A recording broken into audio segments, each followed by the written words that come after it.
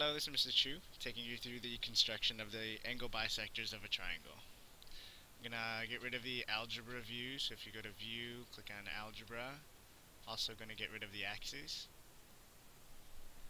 We need to start with a triangle, so we're going to select the polygon tool, and it says to click 3 points, 1, 2, 3, and we have the angle bisector tool that we're going to use to bisect each of the 3 angles in our triangle.